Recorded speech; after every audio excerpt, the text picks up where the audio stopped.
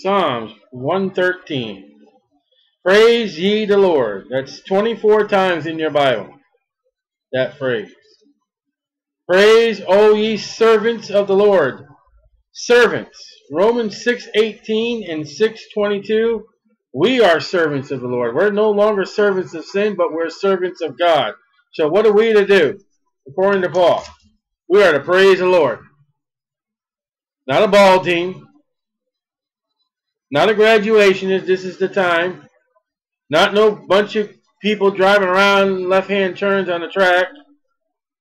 We're to praise God, the God of gods. Praise ye the Lord. Praise all ye servants of the Lord. Praise the name of the Lord.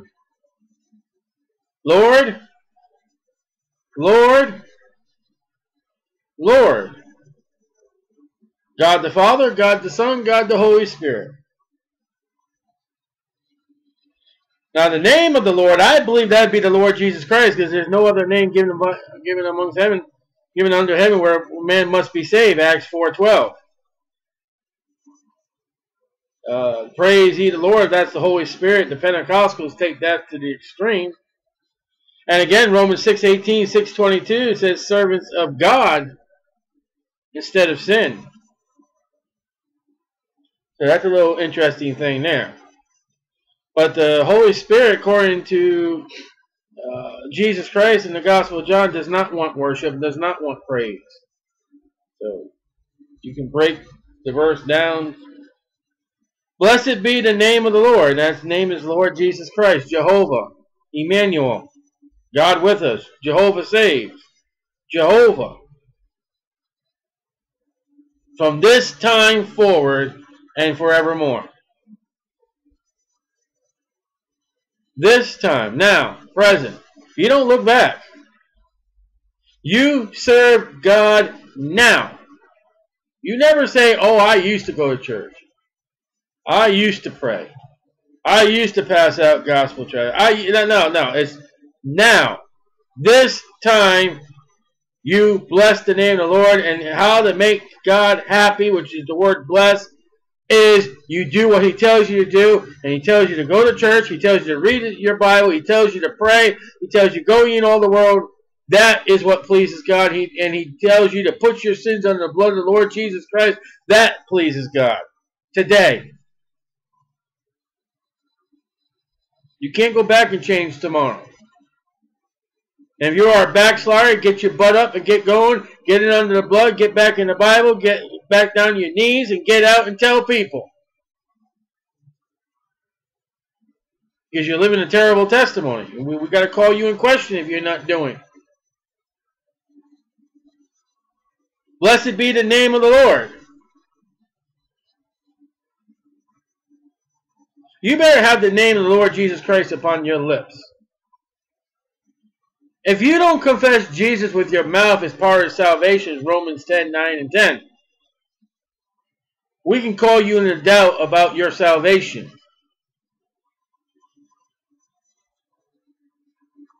Well, I bet you can name all the players on your team, your favorite ball team.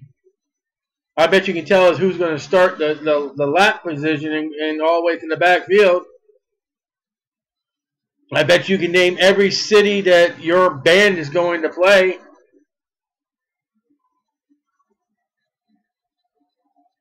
It's only one name. From the rising of the sun, east. The going down of the same, west. The Lord's name is to be praised.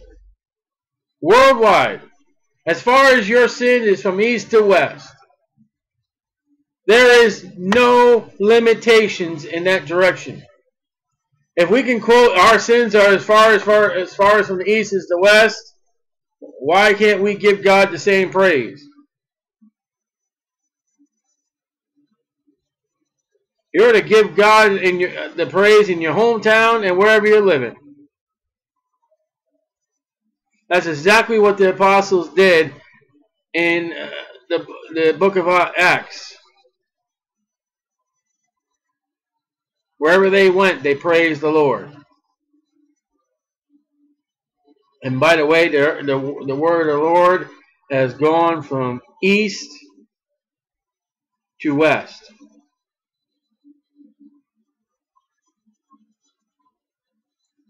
The Lord is high above all nations.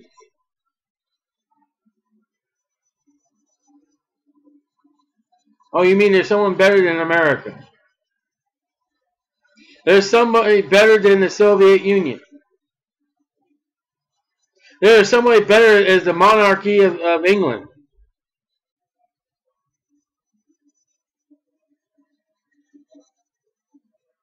You wouldn't think it by man's pride. Yeah, God bless America. God, one nation under God. That doesn't mean nothing anymore. If you want to see America's gods, open up the yellow pages and look under churches. That's the gods of America. Who knows? Maybe they even have a cult listing in the phone book. I never even thought about that. Look under O for occults and see if they show up.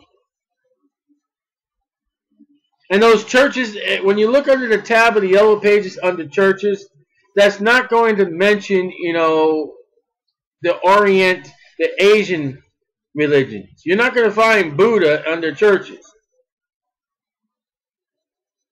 So you got to go find Buddhism because that's in America. Karate and these martial art things. Yeah, they're good self-defense things, but if you were to really get heavy into it, it's a religion. Yoga is a religion. True yoga is when you sit there cross-legged and you get yourself out of your soul and out of your spirit, and you become whatever you want to become. So look under yoga classes. I know people don't like that. Oh, another one. Yes, there is. If you look at the foundations, why should I spend the time? Why should I waste my energy for you to go find out something that you're doing in sin? Go find out the source of these things that you're involved in, yoga and all that. It's to be the name of the Lord to be praised. Look at some of the things that's going on in the public school system, meditation and all that. Prayer mats. That's Islam. I was going to look up the other day. I'm going to do it and put it up on Facebook. They do it. I'll make the statement now, and I could be wrong, but I'll make it as far as when I grew up as a boy, and my wife Tracy can also as do it too, is you can't have the Bible in prayer in school, but you can have the Roman Catholic Church in school. That tells you right there, is a Christianity. You say, well, what are you talking about? What do we have for dinner? What do we have for lunch every Friday? In the cafeteria, we used to have fish. What organization teaches you must eat fish on Friday to be saved? I wonder if they still do that today. Fish was one of the two options that you had on Fridays. That's a Roman Catholic. That's allowed. That was allowed in the public school system. Christmas is allowed in the public school system. Those two things show you right there. It ain't Bible because they don't want the Bible in prayer. God is not in the schools. He's not in the East and the West. I mean, don't they have the East Wing and the West Wings of buildings?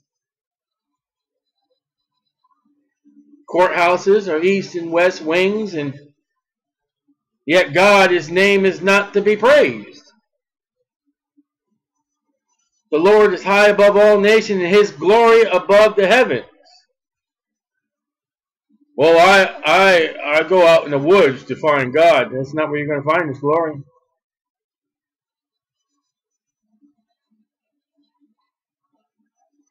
The Bible says a born-again Christian is seated in heavenly places. You are seated above the heavens.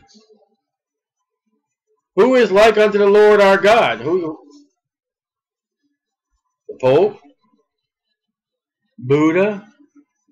Mohammad? Joe Smith? Mary Baker Eddy?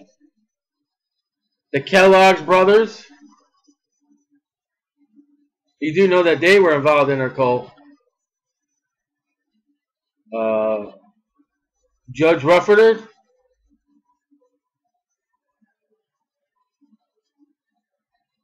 Many Americans who put themselves on the pedestal. Who is like unto the Lord our God? Who can create things? Well, scientists can do it. No, who can create things from nothing?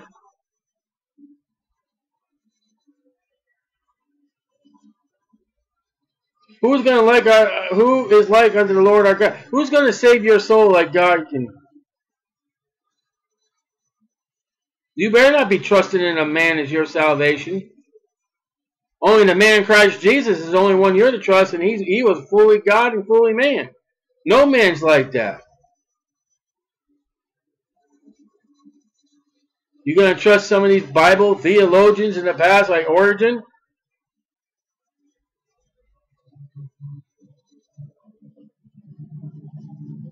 You're going to trust in Calvin?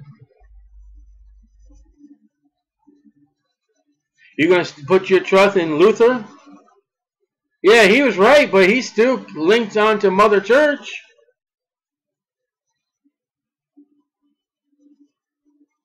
Who is like unto the Lord our God, who dwelleth on high? Who is on high dwelling?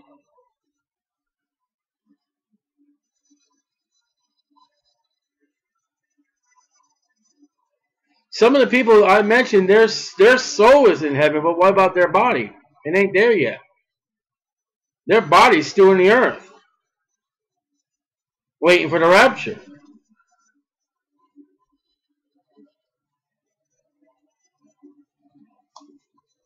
I mean, you can forward your mail to heaven, but you can't go pick it up yet.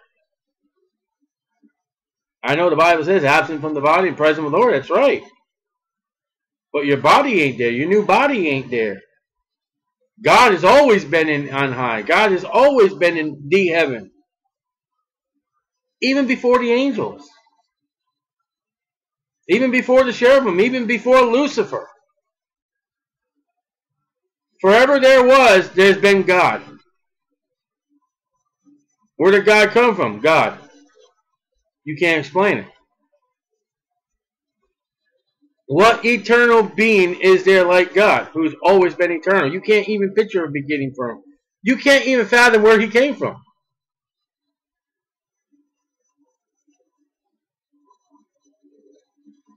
You're going to liken Mary to God?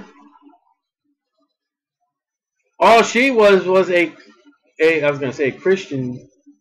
She got saved, a Christian vessel used by God. She was a Jewish vessel to carry the embryo and pregnancy of the Lord Jesus Christ for 9 months.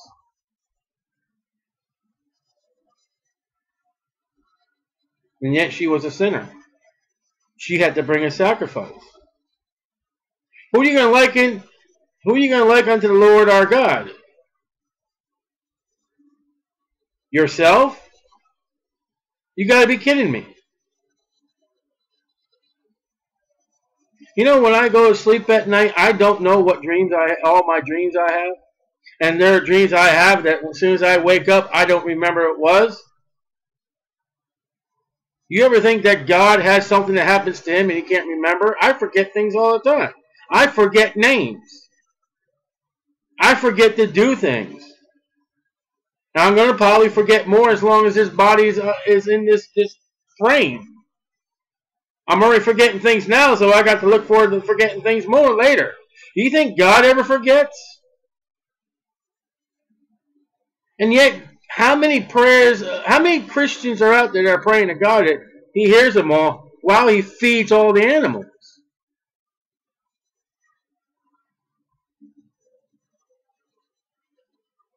Who is like unto the Lord our God? You better keep man away from that position. And yet, in many fields of study and activities, there is a man in a man's life that they put as God. Even a pastor of a church. I know of churches personally where the pastor left for whatever things. It could have been good, it could have been bad. The people left and went where he went. Or stopped going to that church because that pastor wasn't there no more. I know of places where a special pastor, and that's the time. That's one of their Christmases or Easter pilgrimages. to go hear this great preacher of faith. I know men in the ministry, they'll mention one man's name and don't you dare say anything about him, even if it's the truth. Well, who is like unto the Lord our God?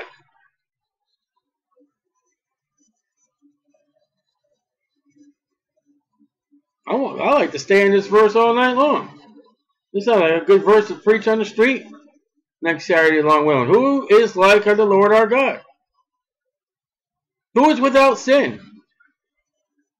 Where Pilate proclaimed Jesus Christ sinless and innocent, not guilty 5 times. Can you do that in a courtroom? Can you appear before a judge and be completely sinless? Yeah, right. No, you can't. You can't. So you can't be God because God is holy.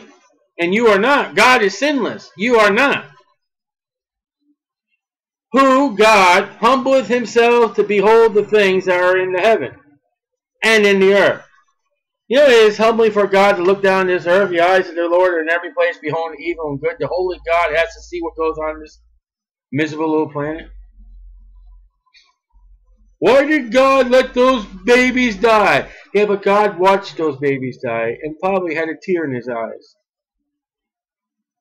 Every time you suck a life out of a woman, God sees it.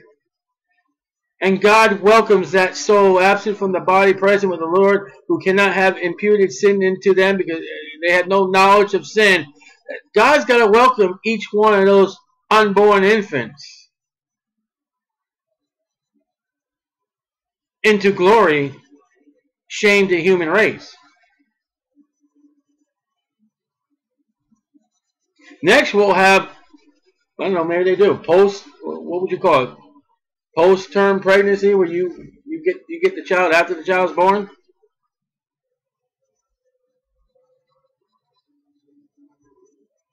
A couple years back, when that tsunami hit Japan, God saw it all. Sin is the result of God's judgment, and don't tell me he didn't warn Japan. He's warning America today. You better get right. And she's turning more and more against the warnings, just like Judah. Belshazzar could have got right. God gave him a written instructions to get right.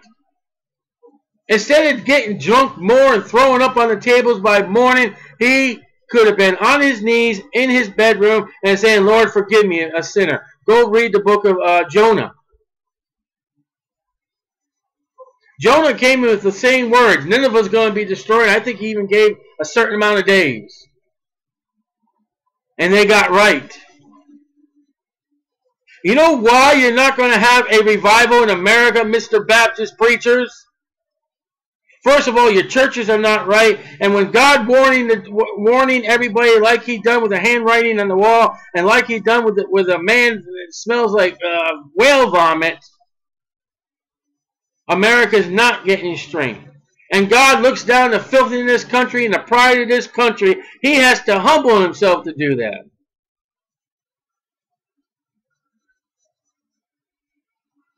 When God sees in nations that a 12 to 14-year-old girl is sold by her parents for money and the things that happens to that child, and sees another child being picked up on the street and never ever again seen amongst her parents, and the filthiness that goes with that. I've told that certain places in, I forget the city in Texas, you don't ever have your child on an airplane alone. I don't care if the flight attendants and that watcher. You do not let them go alone, because outside that airport there are pigs and swine looking to get them.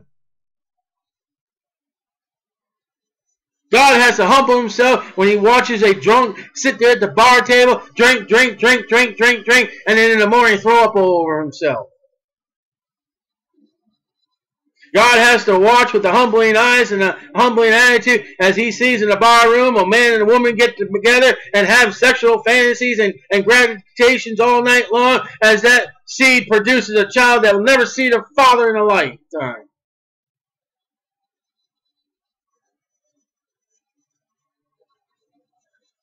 And God looks upon this nation and he sees that the wealth of this nation and the education of this nation, there are people suffering and there are hospitals and doctors over the place and they're not getting the care they deserve.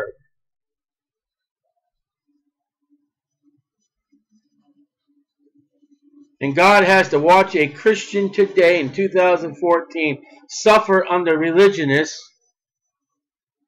I can't even imagine what kind of brutalities are happening to Christians today over this world. That's why we read missionary letters. Don't read the newspaper. They ain't going to tell you the truth.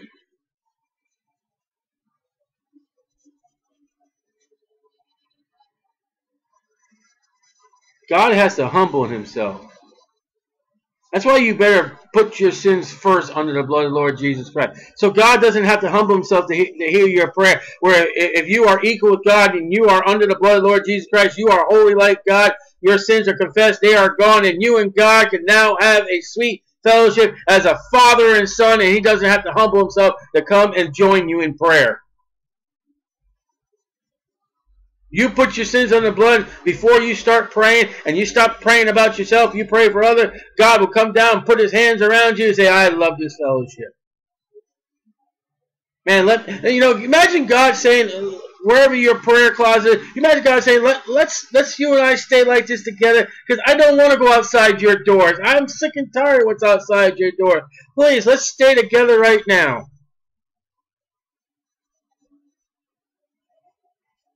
Our prayer life, God says, if it's right, our prayer life is a sweet smell in the Lord. What about when you smoke tobacco? You think God enjoys that as a Christian? What about when you open that can of beer that smells like piss? I can use the word piss, that's in the Bible. And that's exactly what Budweiser. The other day at my workplace, I guess a can of beer is spilling or something. Man, as soon as I step in that back room, that stuff smells like piss. And if you're a Christian, you open that up, you make God smell that junk. And I know enough where a man and woman come together in sexual relations. I know there's a certain smell from the sexual relations. And God smells that smell as you're with another woman or another man. And you make God smell that.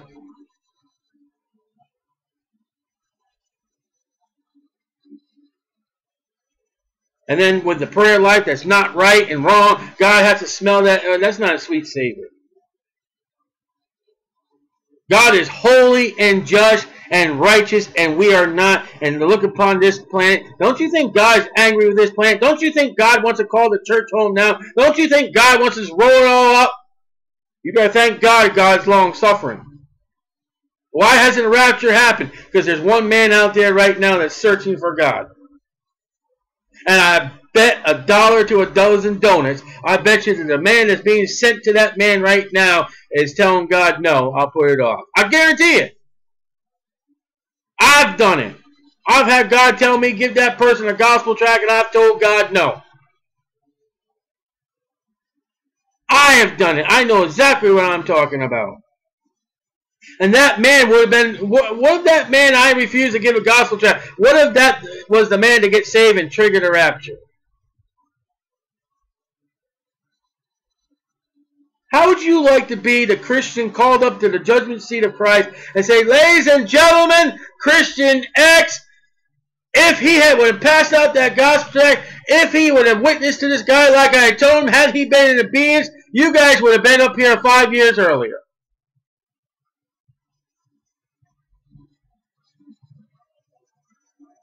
Isn't Jesus Christ going to speak the truth? What if the rapture is being held off because we're not doing what we're supposed to be doing? But we want God to come down into our prayer closet, and we want him to humble himself to come down and hear our prayer of our needs. You know, there'll be somebody in your life that's not your family, it's not yourself. This somebody, maybe a Christian in church or a Christian that you know somewhere else. You should be praying every day for that Christian with an ailment he's got. I got one Christian right now. I'm praying, and we got differences among each other, and he's got a health concern. Whenever I think about it, I lift him up in prayer for God to help him.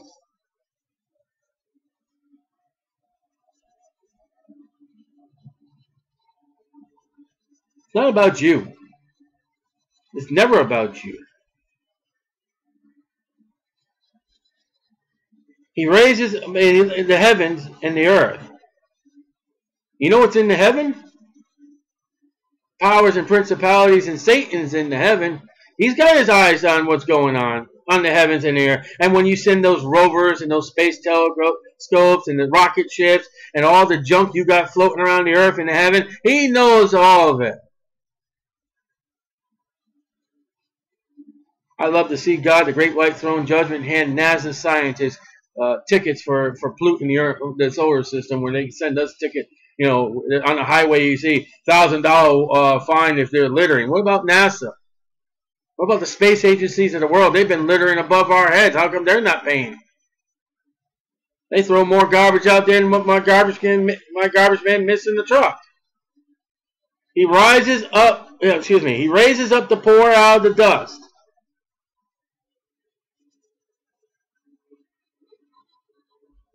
God is for the poor. More poor will get saved and do more for God than the rich.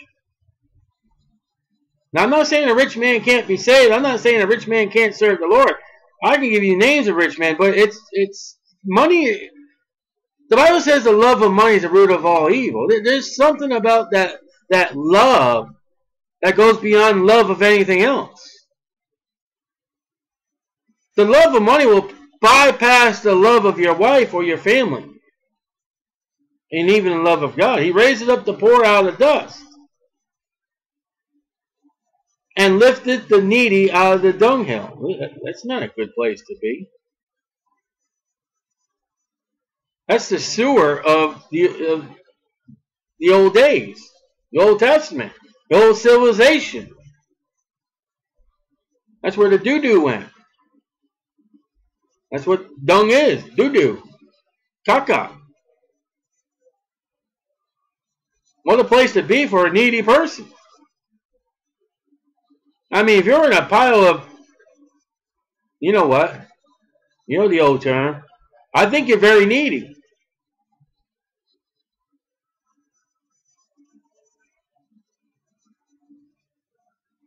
That he may set him with princes.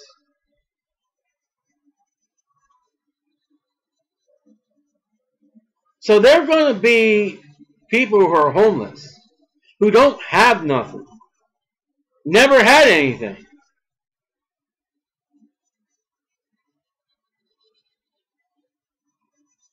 And they're going to be matched with the great scholars. Listen, when did Jesus Christ do that in his time? When did he use that event right here as a rebuke to others? When that poor widow came in with her 2 mites.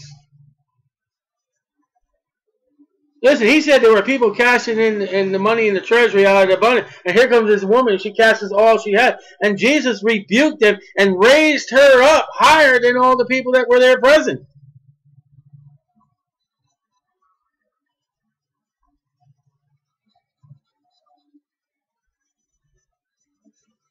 You know, people who you don't think is in low esteem. Are you going to tell me that somebody who sat in a pew of a church their entire life under proper Bible teaching, and I don't know why I'm not going to say they witness or not. I'm going to say what God called them. This is what they're calling. They're saved. What I want you to do outside of sickness or, you know, reasonable excuse, I want you to sit in that pew for the rest of your life to encourage that preacher. Are you trying to tell me that God's not going to reward that guy for doing the will of God? Listen, I know what's preaching. I've been in a situation where I've worked on a message, and I stood there, and I look around the room, and there's nobody there.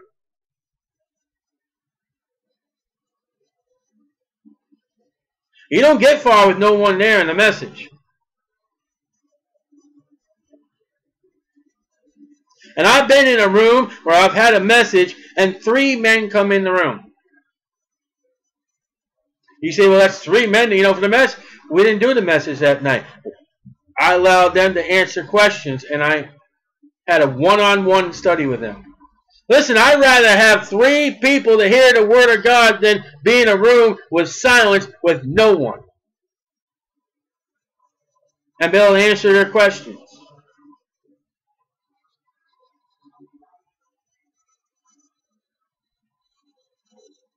If you do what God wants from you, you won't be poor.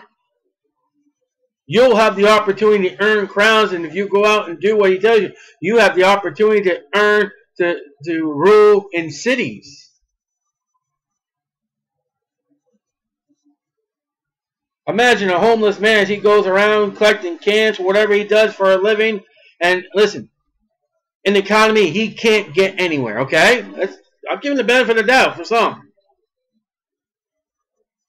And he leaves gospel tracts and goes to church Sunday when the mission's open, and goes to church Sunday night when the mission's open, and he goes to church in the midweek service when the mission's open, and not just for food, but for the bread of life. And wherever he goes, he finds a can, he deposits a gospel tract. That guy's poor. And then can you imagine that guy being called for a city when all these scholars this day and age and that, and these universities and the institutions and all that, and they're like, well, where's my city? What'd you do for me? Well, I trained a whole bunch of men. Yeah, you told them the Bible is wrong. You told them this should be this and this should be that. I'm going to raise that man who loved me as who I am and went out and did what I told him to do.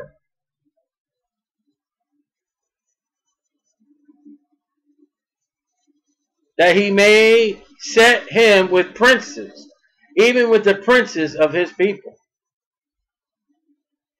Jesus Christ was on this planet was dirt poor. What did he own but 5 pieces of clothes? That's it. He didn't even have a camel. He didn't even have an ass. He didn't have a horse. He had to borrow someone's colt of an ass. So the disciples had to walk up to the gate and unloose the colt. They said, hey, what do you do with that colt? That means someone owned them. The Lord has need of them. Okay. Jesus made that colt.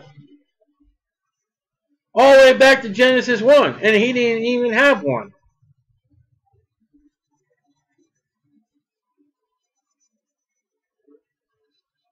And yet, a Christian today, in majority of places in the world, will go on a mattress and sleep.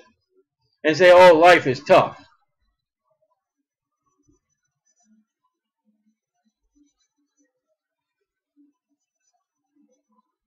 I don't know.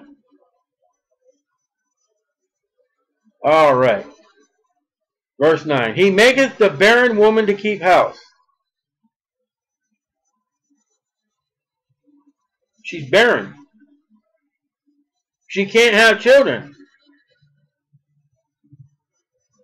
She's still to marry and keep the house. Sarah. Rebecca. Rachel. Elizabeth.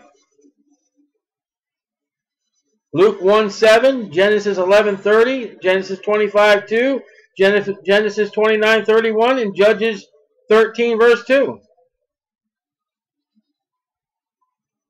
A barren woman can marry and still be awake.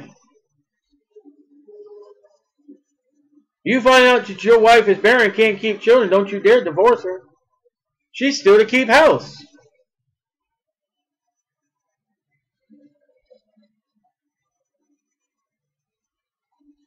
And to be a griping mother of children. Well, that's the modern version.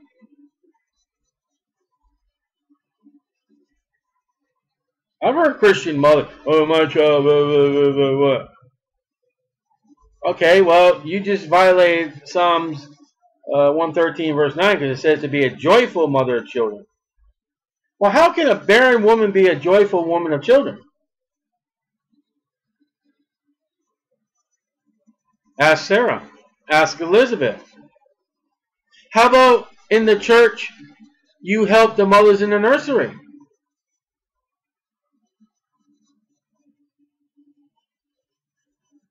How about you help other women outside the church with their children, fellow Christians? How about if you were to go up to a family in church and say, listen, I know you guys have been married whatever time. Do you trust me as a brother or sister in the Lord? Well, it would be a sister in the Lord. Do you trust me as a sister? Yeah, we trust. How would you guys like to just go out one of these nights, just you and husband and wife, and I'll take care of the kids for you?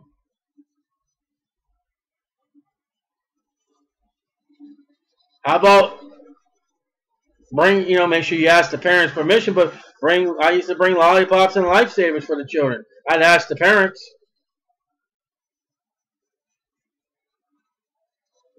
You're teaching the children how to give, and not giving just for hey, that's someone going to church and wow, they gave me a lollipop. Now I'll tell you what happens like that, and then, you pat the kids on the head and you listen to their foolish talking and all that. You listen to their stories and all that, and then I think they would soon call you a mother figure, or at least when I've seen in church, they would call you like a grandma. And usually a good Christian family, a mother and father, they would call that person that loves the children a mother or a grandmother. It can be both ways. It could be like Elizabeth and like Rachel and like Sarah, who couldn't have children and did have children. Maybe the one reason why you're not going to have a child right now is because you're not going to be joyful. Maybe God sees you're going to be a miserable mother. But do you know, I know one thing about being a Christian. I've seen more Christian women, Christian families, husband and wife, who want to have children, and for whatever reason, I don't know. I'm not going to say it's God. I'm not going to say it's Satan. I'm not going to say it's either the three. It's usually the man or the woman somewhere, or maybe both of them, unable. But I see people out there who don't deserve children, and the government gives them children, gives them money for children, and they have more children and get more money, and you're sitting there scratching your head. Well, wait a minute.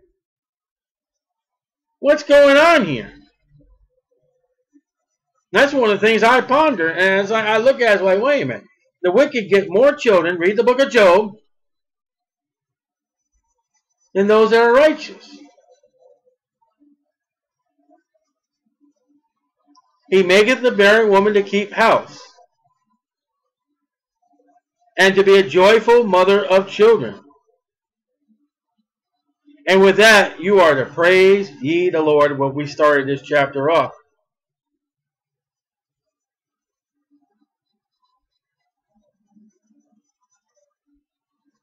Children are to be a joy, not a hindrance. America today, children are a hindrance. That the fact is, let's wear protection not to have them. And if the protection, or we didn't use protection, didn't work, then let's abort them.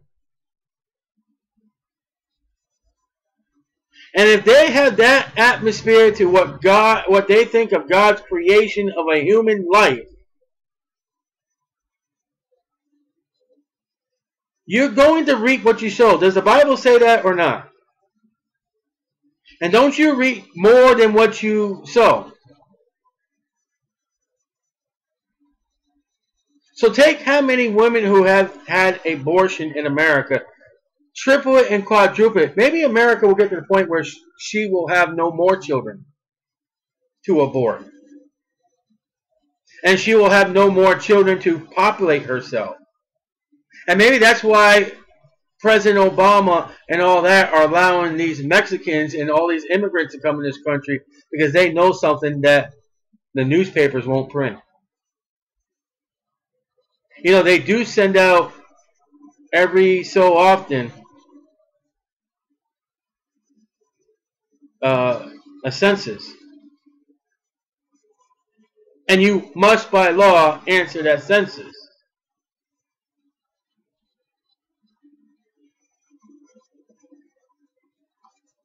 We'll close there. O Lord my God, when Consider all the worlds thy hands have made. I see the stars, I hear the rolling thunder, thy power throughout the universe displayed. Then sings my soul, my Savior God, to thee. How great thou art, how great thou art. Then sings my soul, my Savior God, to thee. How great thou art, how great thou art. And when I think that God his Son not sparing sent him to die, I scarce can take it in, that on the cross, my burden gladly bearing, he bled and died to take away my sin. Then sings my soul, my Savior God, to thee. How great thou art, how great thou art. Then sings my soul, my Savior God, to thee. How